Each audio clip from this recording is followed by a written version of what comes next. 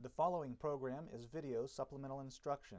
VSI is brought to you by the Teaching Center, UF's Learning Support Center, www.teachingcenter.ufl.edu.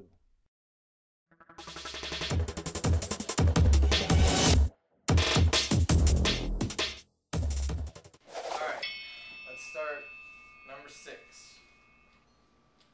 A solid disk of mass m is equal to 2 kilograms, radius is equal to 3 centimeters, and rotational inertia I is equal to 1/2 mr squared. It's supported by an axle and has a string wrapped around it. What is the magnitude of the linear acceleration of the string if it is pulled with force F is equal to 10 newtons? I've already written out the givens and the diagram and what we're looking for. This is what I always do, what you should always do. But I already wrote that up here. So we're looking for linear acceleration. We have inertia, we have a force, we have mass, we have a whole bunch of stuff.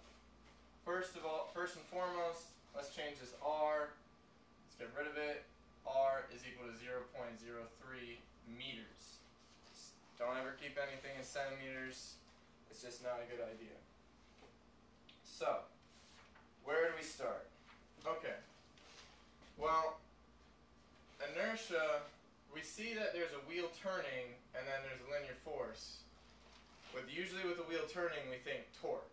And that's not a wrong thought. We do need to think torque in this equation. So, torque is equal to force times radius, right? We have the force, 10 newtons, times the radius, 0.03 meters. So we actually have the torque equal to 0.3 newtons per meter, or newtons times meters. Alright? Just bring it over one. So, that means we already know a whole lot. We already know a whole lot. Now, what can we do from here? We have this inertia. We're looking for linear acceleration. Torque doesn't really, torque doesn't really relate to linear acceleration when dealing with a rotating object. For that, we're going to have to find out, oh wait, torque has a second equation where it's inertia times alpha. And alpha is rotational acceleration. And the relation between alpha and linear acceleration, A, is that alpha is equal to A over R. So, now we know the value for T, right? We know the value for T, and we know alpha. We've got the proper value for acceleration plugged into it, and we know inertia. So let's try and figure this out. Torque is equal to 0.3, and it's also equal to inertia times alpha. So we have 1/2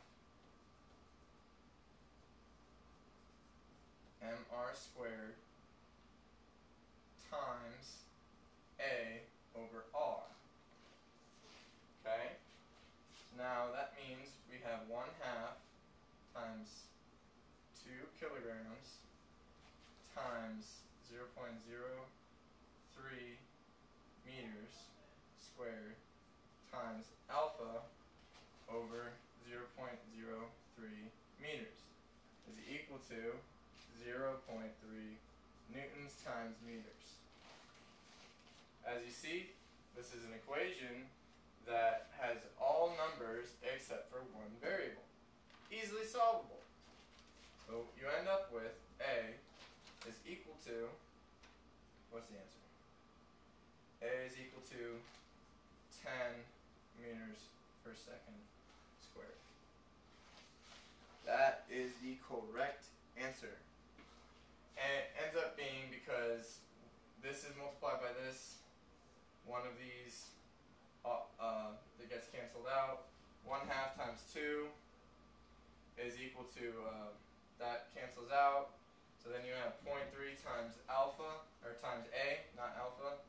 And if you remember right, this 0.3 has 10 times 0.3 meters, 0.03 meters.